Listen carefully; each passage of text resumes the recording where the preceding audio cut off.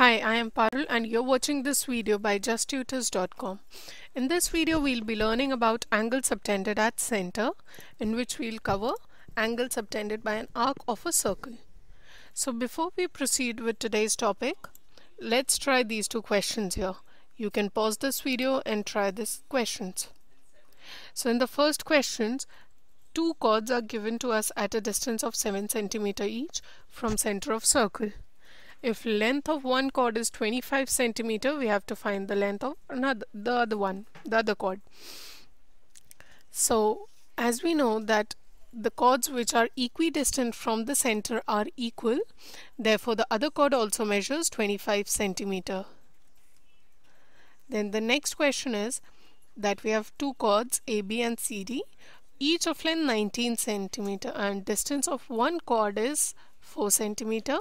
We have to find the distance of AB from center.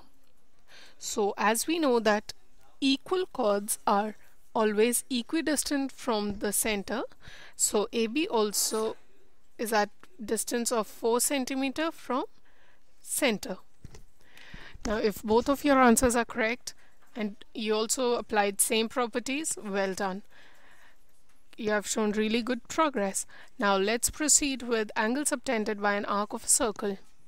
So this property states that the angle subtended by an arc at the center of circle is twice the angle subtended by the arc at any point of the circle. What it means to say is that angle POQ is twice of angle PRQ. Now let's see how we can prove that. For this, we'll do a small construction by joining or by making radius from O to R and extending it slightly to S. So in triangle ROQ, here angle SOQ, that is this angle SOQ, is equal to, that's an exterior angle, so it will be equal to sum of interior opposite angles, that means this angle plus this angle, so it becomes ORQ plus OQR. And since OR is equal to OQ, so it becomes isosceles triangle, so angle ORQ equals to OQR, or we can say that angle SOQ becomes twice of ORQ. Similarly, in triangle ORP, we get that angle SOP, that is this angle, is twice of angle ORP. Now by adding both the equations, let's make this as equation 1 and this as equation 2. What we get is angle POQ is equal to SOP plus SOQ.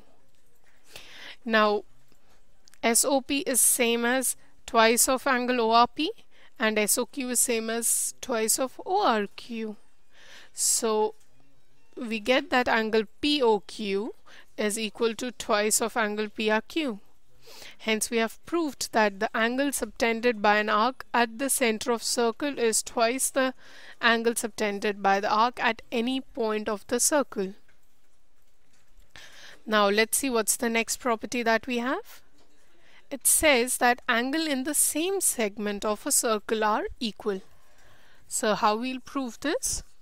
We know that the angle subtended by an arc at center of circle is twice the angle subtended by arc at any other point.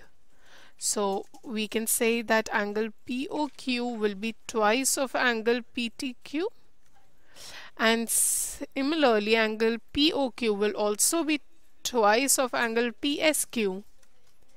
Now on equating both the equations 1 and 2, we come to know that angle PTQ, that is this angle, equals to angle PSQ.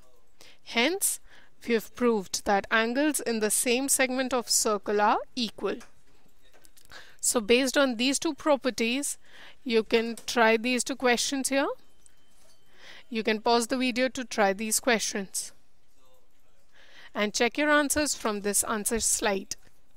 If both your answers are correct, well done. You have shown really good progress with properties of circles. Thank you for watching this video. For more, please visit justtutors.com.